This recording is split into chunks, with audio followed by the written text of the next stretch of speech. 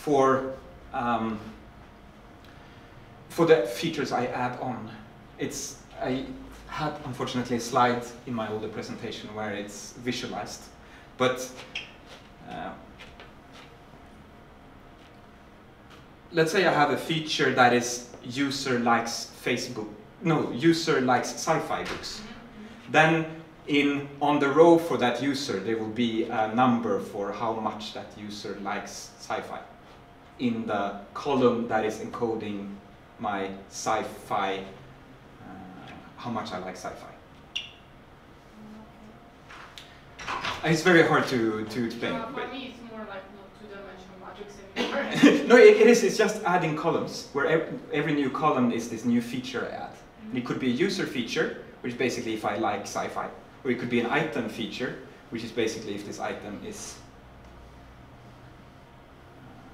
that would be a row. A row, where you have... if this is a sci-fi book. So it's still a matrix, it's just expanding it. But actually, how that actually looks like, it's hidden behind the API of this package. So that's why he has some special packages for creating that. So I'm not 100% sure, so I could be wrong. But I think in the factorization machine paper actually has a good visualization of how that matrix will look like. This 2010 paper. Yeah. Oh. Okie doke. So I create my interactions matrix is just this click, my history matrix, and then I create an item matrix with my item features, a user matrix with my user features. And since I have a sparse representation, in the sparse representation in Python, I only get subset of the data is actually in the matrix there. So I can say that even though I have a lot of item combinations, the non-trivial interactions is a big subset of that. Okay. So now we get into the training. So as you noticed, in the classical Netflix problem, you have the ratings of the movies. I like this movie 5, I don't like this movie, so I put 1 and so on. So what, and that's called explicit feedback, because I actually tell the system in some way if I like something or not. So what they realized was that actually explicit feedback is bad, because usually users only rate stuff they like, so you have a bias towards liking. And also you put your ratings based on a lot of what your friends think you're liking. So I mean, I'm a cool movie goer, and I only like black and white French movies, because that's what I think my friends think is cool. So there's a bias in explicit feedback. So what people usually do nowadays is to use only implicit feedback.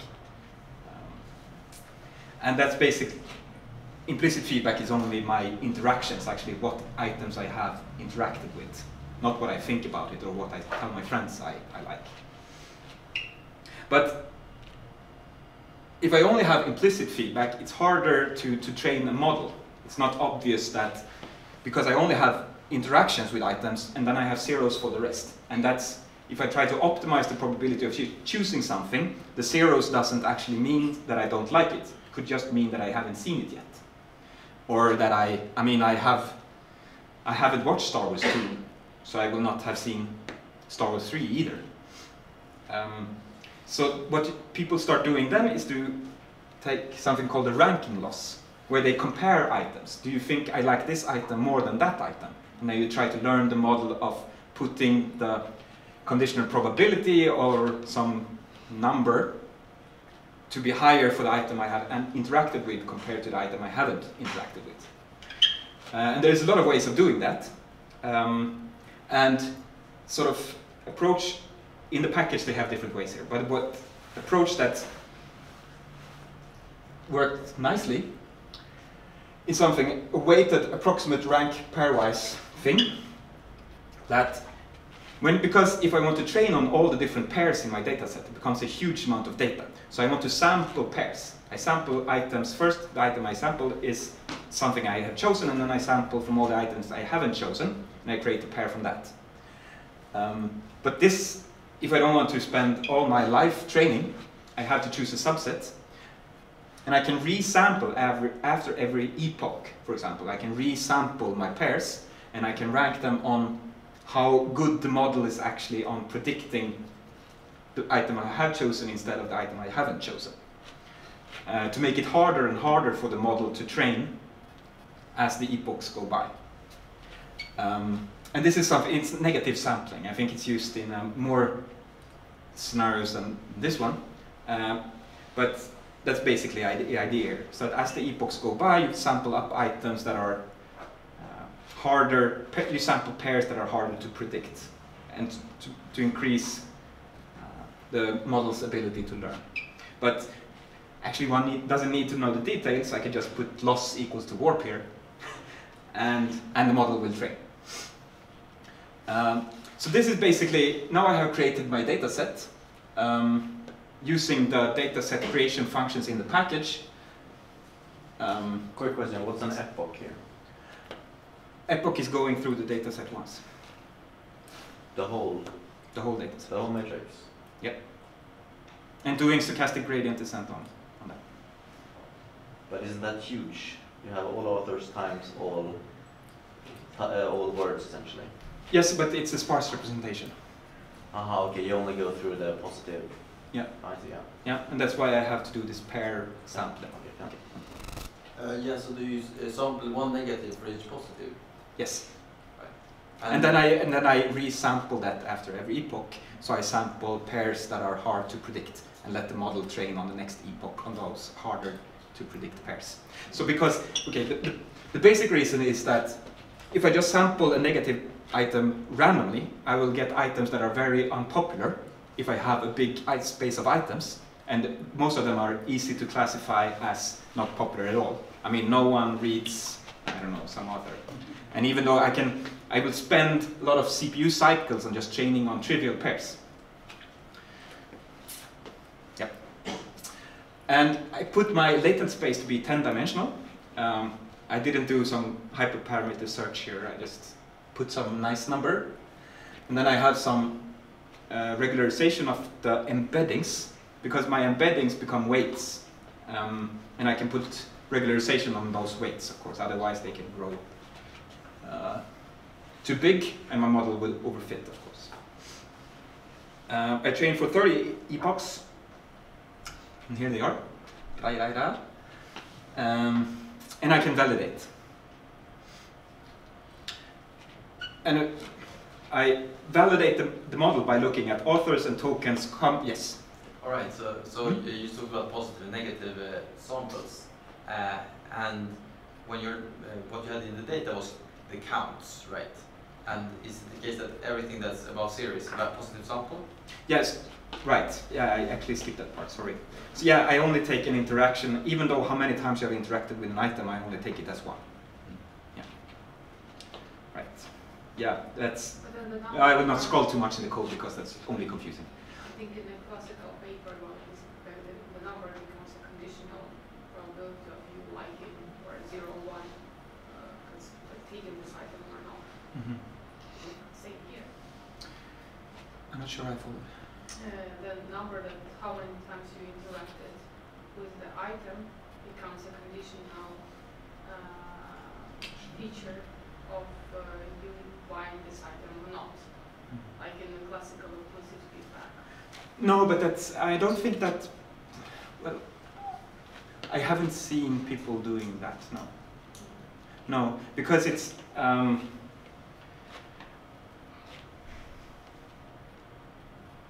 I don't, yeah, I'm not 100% sure, but I don't think actually it will improve the model of you doing that. Because it's basically, you want to learn someone has interacted with an item. There's probably not much extra information with you interacting a lot with it. But I'm unsure. I'm unsure. And I didn't try it.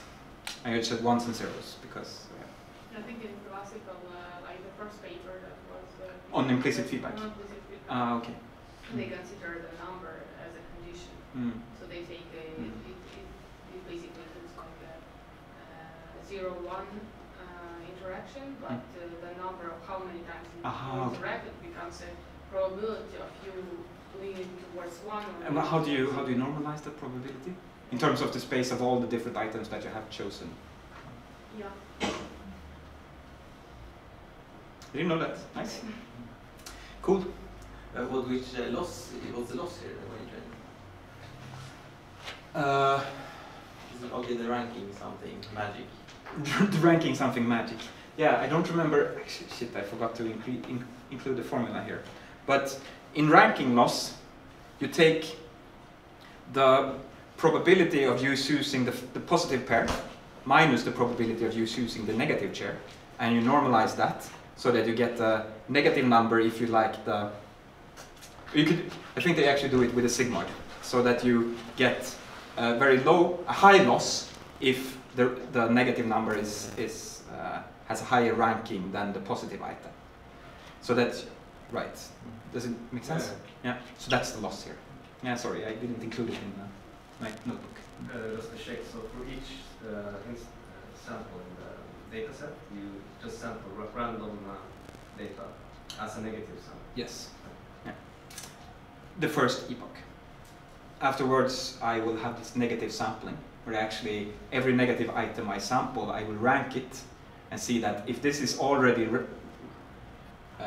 ranked much lower than the positive item I have chosen, I will throw it away and sample a new item until I have a data set of pairs that are hard for the model to rank correctly. But can't you then select randomly pairs that are real, like close to reality, and then? What do you mean real? Like if you randomly sample an author and an item that reflects reality, like it's random, but it's coincidentally real. Like it has high probability. Sorry, you lost me. So I'm not sure if I understand this correctly, but if you sample like an author and an item, but that item does. No, I sample an interaction, which is a user-item pair. Samples reality, not a Okay. random. Oh, okay. That's my positive sample. And then for the negative sample, I will sample something that it hasn't chosen. But I was talking about negative. But okay, and then I rank that one according to my model I have. And if it's already ranked below the positive item I have sampled, I throw that combination away and I throw in a new negative sample until I have something that is ranked very similar to my positive item. It's very similar to area under curve calculation. When you calculate everything that's negative, probability of positive being higher than negative. Maybe. I mean, I'm used to thinking of the AUC curve as just this precision and call curve you draw, but I know that you can interpret the area underwards as a probability. Sounds very similar. Yeah, probably. I think that the case that he's raising is the chance of, by chance, in your negative sample, combine a positive one, or something. Okay, but I already condition on not doing that. Yeah. If the space is big enough, that chance, I mean, it's negligible. So. Let's validate this model by looking at the interactions I had after March and see how well does my model actually predict the items that someone has chosen in that period. And it's easy to cheat here, and it's very hard to validate super proper. So let's look at some different cases. Okay, so scroll it up here, but let's go into the details later. I look at three metrics: precision at k, recall at k, and area under the curve. So precision is k, is basically I let the algorithm pick for each user the k most highest ranked items, and I look at of these k items, what did the author actually write about those topics in my validation period? And I get the number, a fraction. I can also look at recall at k, that is in my top items that I have picked, how many of those were actually in my whole set of items I have written about in this in this period. It's sort of the recommender analog of these. But here you don't take the order into account. No. I mean, there are actually it's actually bad metrics. Yeah. But yeah, you need to put the level somehow here. But so the good way of doing this is probably normalized discounted cumulative gains. There is a good metric still coming back to that original paper from feedback, when Okay. they take a percentile of which part, basically they take, say, 100 first items, then they take if it's in the beginning, it's a 0% close, if it's far away, it's 100% close, and then they look at the predictions, and they have a nice formula which basically shows you a number between 0 and 100, and 100 is the worst, and 0 is the best. What's the name of that metric? Does it have a name? I don't remember. I don't remember. Because it's not normalized discounted cumulative gain. No, something else. But it's similar, Uh-huh. but it's not that one. Yeah, because there are a lot of different variations of that metric where you rank in different orders and you normalize and stuff. Yeah. But that is, Okay. Yeah, but just to keep the level of this this meetup easier to comprehend, I chose these metrics just because they're easy to understand. And then you have the area of under the curve.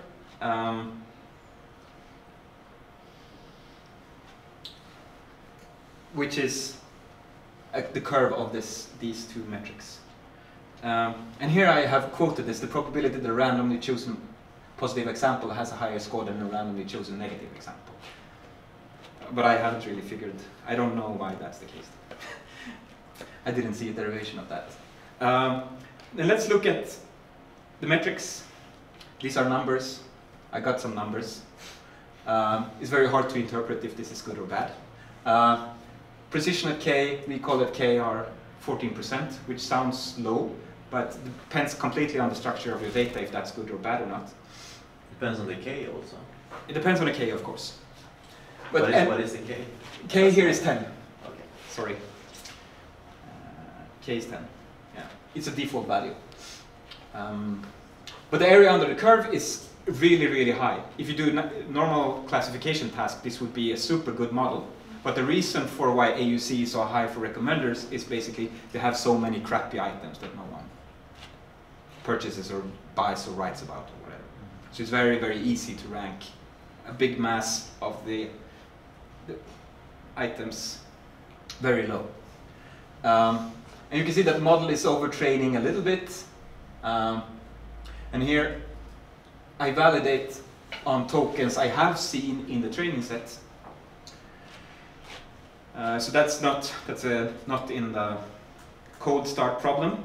But if I do look at tokens not seen, but only using the features of those tokens, I'm in the cold start problem, where I don't know the token history from my training set. I only know the features of those items and those users. And you can see that that's a much harder problem, so my validation metrics goes down. Because I don't really know, and that's in the classical collaborative filtering case, is that the user history is the most predictive if you have a big history. And if you don't have the history, you need to add these features. But of course, you don't have that much information. I like sci-fi books, but I only like 2% of all the sci-fi books out there. So it's not super predictive. Okay, and here I plot the curve, the recall precision curve, for different case, just to see that precision goes down if recall goes up. And I can also look at the AUC distribution, because when you calculate these metrics, you just take the mean over the whole data set, because I calculate it for each user. But if I look at the distribution, for example, you can see that for most users, I have a really high AUC, but then for some users, it's a big tail here, that are users that have chosen really peculiar items. Maybe I'm, in this scenario, it would be that I have chosen to write about a city, Manhattan. That's not a city, but I have chosen to write an article about Manhattan. It's probably the only one in my data set that I have chosen to write about that, but I had some statistics paper there. Right. Okay. That's break time, right? Yeah. Yeah, okay, cool. So now I can just end this first session quite nicely with looking at predictions for Hinton, for example. So according to my model, I can predict what Hinton should write his next papers about. Maybe he has already written about this, I don't know. But he should write about analysis, approach, Bayesian classification, and so on. I don't dare uncommenting here and taking out the other ones. Maybe I can do that. But, you can look at Jerome Friedman, for example. And it takes some time. And now I get what Jerome Friedman should write about. Sort of similar, but... And I also can look at how similar these authors are to each other by taking the scalar products of their embedding that I have trained on. And you can see, for example, my first scalar product is between Friedman and LeCun, and it's low, and between Hinton and LeCun, it's higher. So you can see that Hinton and LeCun are in the same field, so they are more similar in terms of what they write about. But Friedman is this old stat guy. He only writes about clustering, and no, it's not true. But so he's not that similar to the other ones. So you can see anyway it's working. Yes. And now for break, 15 minutes. Yep. And then we go to the deep stuff. Whoa.